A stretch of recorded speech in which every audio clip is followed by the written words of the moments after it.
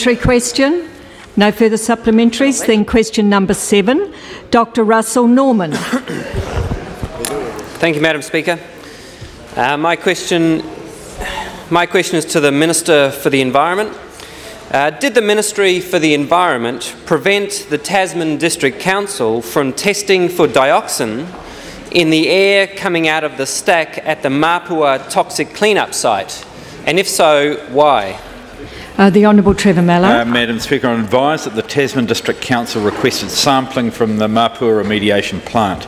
After discussions with the TDC and the peer review panel of experts, the monitoring of dioxins within the carbon filter was decided on by the Ministry. The test results were provided to the peer review panel, who advised that they provided, quote, very good assurance of a clearly acceptable low level of dioxin formation in the dryer and very low levels of dioxins in the emissions from the carbon filter. Supplementary question, Dr. Russell Norman. Thank you, Madam Speaker.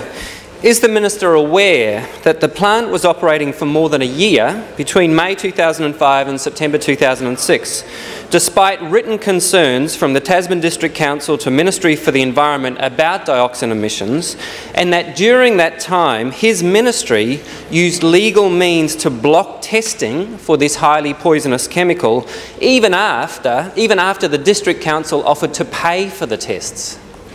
The Honourable Trevor Mallard. Madam Speaker, as I think I indicated to the member in the previous reply, there was a different form of testing for dioxins. Supplementary question, Sir William Sauer.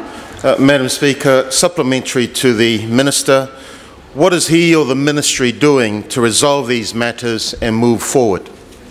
The Honourable Trevor Mallard. Madam Speaker, I understand that the CEO of the Ministry for the Environment is in the process of engaging an independent Australian remediation expert to review the processes used at Mapua. The review will include the Ministry's decision-making systems, and the reviewer will be tasked with providing advice on what needs to be done in the future. This should provide assurance around Mapua itself, as well as to ensure wherever possible, the problem is not repeated in future clean-up sites. Supplementary question, Dr. Russell Norman. Thank you, Madam Speaker. Is the Minister aware that after the Ministry for the Environment finally lost its battle to stop the District Council testing the carbon filters for dioxin, the day before the first tests were due, the company running the clean-up operation, which had a very close relationship with the Ministry, took the carbon filters that were to be tested and destroyed them, removing all the evidence? The Honourable Trevor Mallard. Madam Speaker, this is the first time that allegation has been made to me.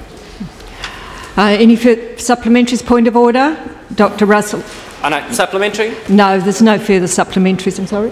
They've got one more. Supplementary?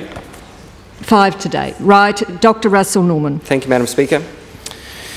Can the Minister confirm that Tasman District Council was only allowed to test for dioxin in the stack air, as opposed to the carbon filters in the air itself, a year and a half after they raised their concerns, and only after a formal request from the Parliamentary Commissioner for the Environment, and that when the test was done, the temperature of the plant was turned down to produce less dioxin, and then after the test was done, the temperature was turned back up again for normal operations?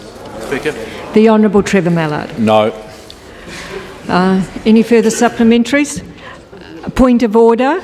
Madam Speaker, just thinking about your little discussion here with Dr. Norman, where you were saying you're looking at the number of supplementaries that he had available. Am I right in thinking that Dr. Norman took one from next week or something, or he had an extra one today or something? No, it's the same process that the members also followed with another member in this House.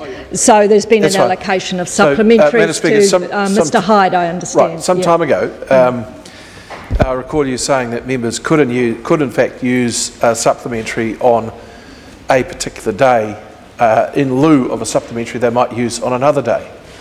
Is that still your position?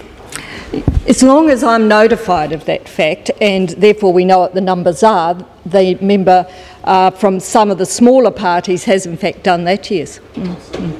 Sorry. In the same week. It can't be transferred forever in a day. It has to be done in the week. Dr Russell Norman. Thank you, Madam Speaker. I seek leave to table a letter from the Tasman District Council dated 15th of June 2006, at which they raise concerns about significant discharges or the potential for significant discharges of dioxin and seeking the ability to test Leave for a sort. those Is there any objection? No objection. A point of order, Dr Russell Norman. Thank you. I seek leave to table a letter from the Ministry for the Environment dated July 2006, at which they deny that attempt to test for those discharges. Leave a sort to table a document. Is there any objection? No objection. Question number 8.